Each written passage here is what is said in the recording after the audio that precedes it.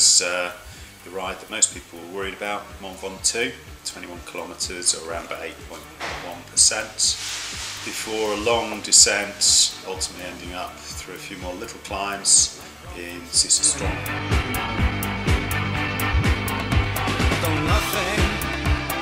Nothing will keep us together. We can beat them forever and ever. The best feeling was as soon as we got onto the flats. After all that climbing and descent in the cold, once we got onto the flat, that was brilliant. It was just nice to start spinning the legs, feel the sun. It was great.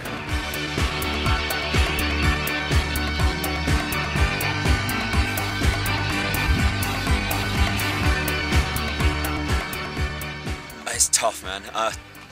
Just want to say, like, this is the toughest day of my life so far. We are 7k into Izzard, 7k to go, halfway through the climbing for the day, and I don't know that I'm going to make it.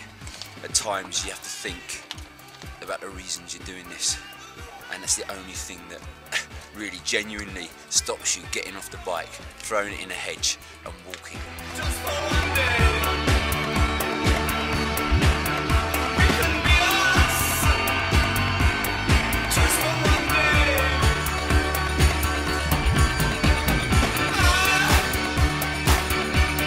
I can remember